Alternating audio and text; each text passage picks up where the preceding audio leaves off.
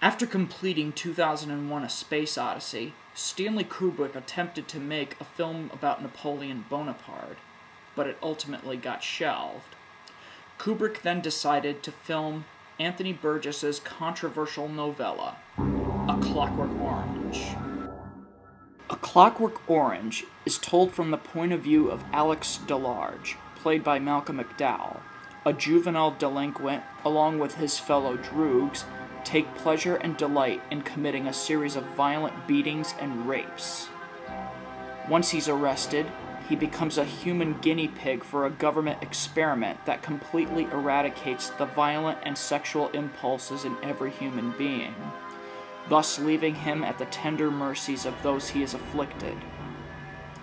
The book was given to Kubrick by Dr. Strangelove writer Terry Southern. Kubrick didn't get the language of the book that was a combination of Slavic, Russian, English, and Cockney rhyming slang. This sight, if I may call it such, does not become you, O my little brothers. As I am your droog and leader, I'm entitled to know what goes on, eh? Now then, Dim, what does that great big horsey gape of a grin portend? But around that time, young filmmakers were making films for younger audiences, and Kubrick felt that he should make the ultimate youth film. Malcolm McDowell's performance is a tour de force. He plays such a sadist, and unlike normal civilized people who turn away when we see something violent, this guy just enjoys it. He's like a kid in the biggest candy store in the world. He doesn't even turn away from the sight of blood. One scene that is considered to be the most disturbing scene in movie history is the beating and raping of a woman in front of her helpless husband.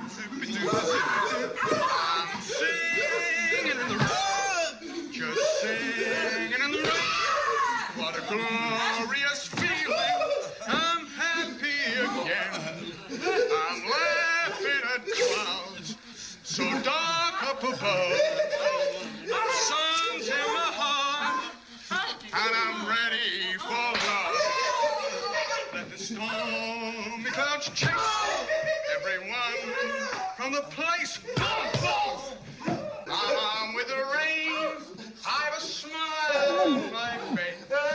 I'll walk down the lane with a happy refrain, and I'm singing, just singing. I can't imagine how Arthur Freed and Gene Kelly must have felt. When the film opened, an uproar arose in Britain. Feminists condemned the film, Catholics condemned the film, and the ratings board gave it an X rating. At the same time, a series of crimes and rapes were committed, and the film was blamed for it.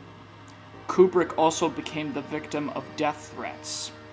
Fearing for his safety, Kubrick and the studio withdrew the film from British cinemas and was never seen until his death in 1999. It has since then been regarded as a classic. I say you should take a look at this film, but I should warn you, it's not for the weak-hearted, the squeamish, or the uptight. Watch it at your own risk.